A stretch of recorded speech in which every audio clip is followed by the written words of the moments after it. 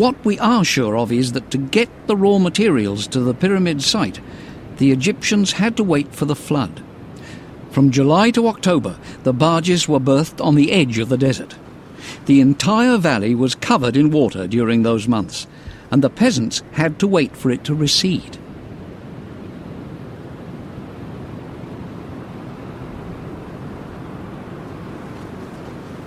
During this long period of idleness, the pharaoh's servants had an extremely large labour force available to them.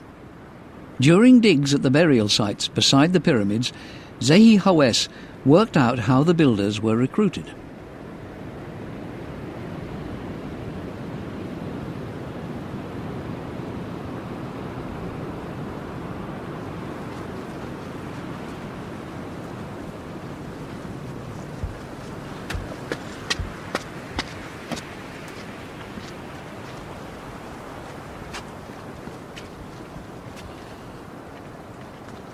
This is our most recent discovery, tomb that was found. This is the tomb of Kai, who was a priest, and this tomb dated to Dynasty 4, about 4,600 years ago.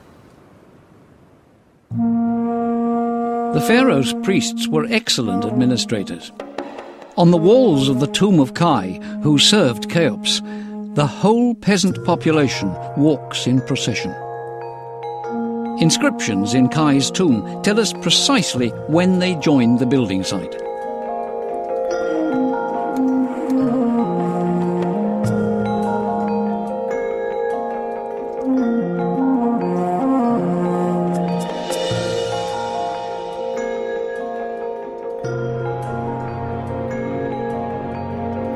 And he's telling us here that he paid them beer and bread. And he made them to make an oath and say that they are very happy, they are satisfied about this payment. They swear that they were satisfied. They said, by the name of God, we are very happy. In exchange for their labour, Egyptian workmen received the basic necessities of life. They were grateful to the pharaoh and devoted to him. The construction of the pyramids was made possible by this contract of mutual assistance that they had with their sovereign.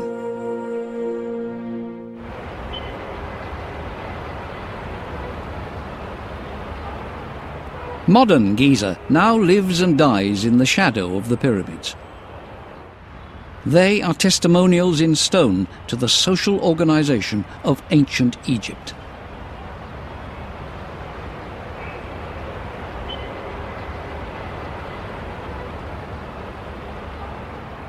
But can we believe that the pyramids were built only to occupy the Egyptian people during the 4 months of flood time?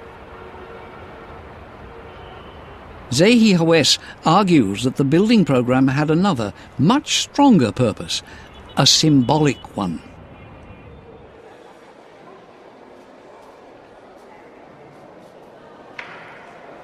And the pyramid is their national project. Then all of them, they unite. All of them. King, nobleman, official, workman, farmers, all of them together work to help the king to be a god. And this is why my idea that the pyramid is a national project, it is the most important thing to the mind of the Egyptian. Without this help, the king will never build his pyramid. And this is why the pyramid was a symbol of unification of the two countries, Upper and Lower Egypt.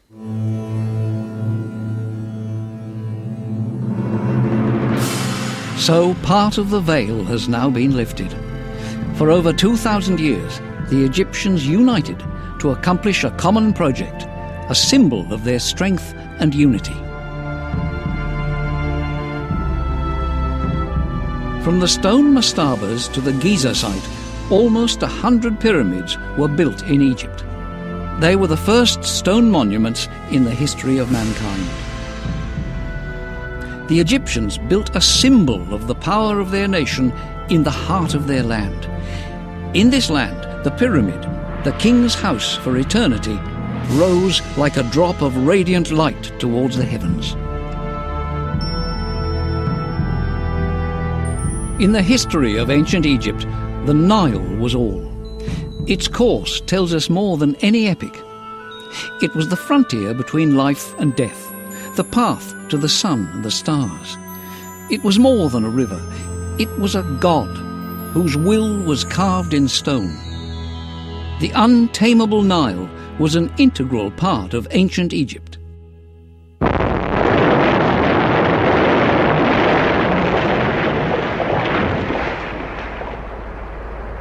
Yet the Nile was tamed.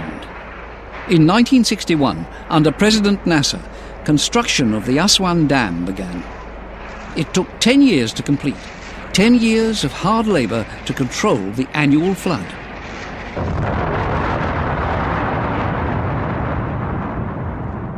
The Nile is no longer a god. It has become a tame, quiet river.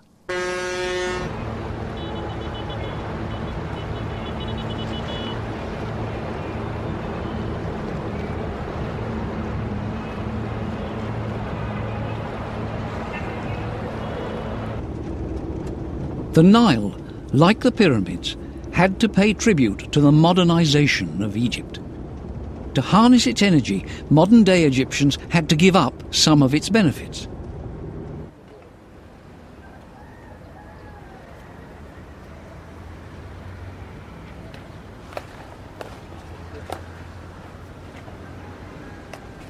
Today, the land of the valley is no longer fertilized by silt borne away from the mountains of Ethiopia.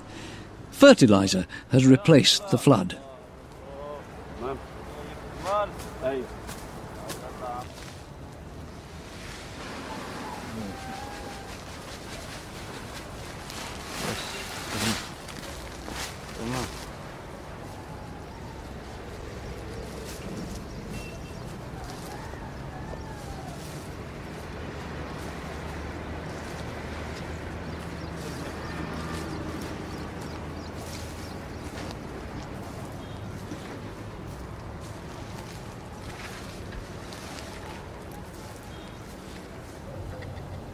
What became of the legacy of ancient Egypt?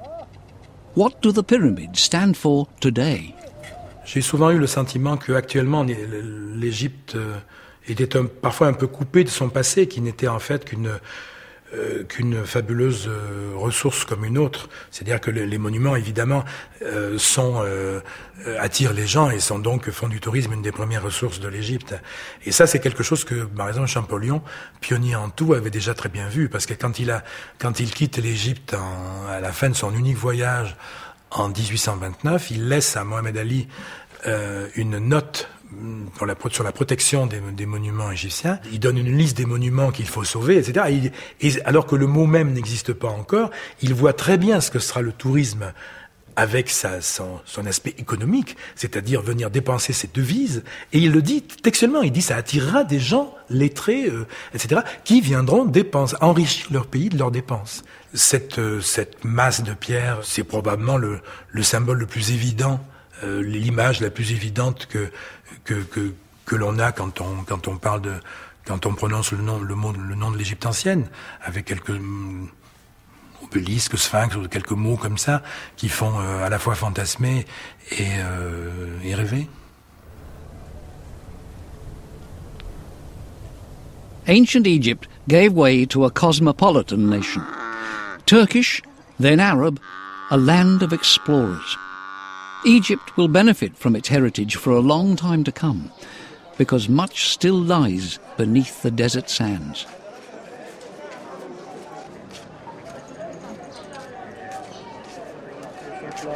Today, Cairo has become a megalopolis, stretching along a quiet river. Modern Egyptians are builders too.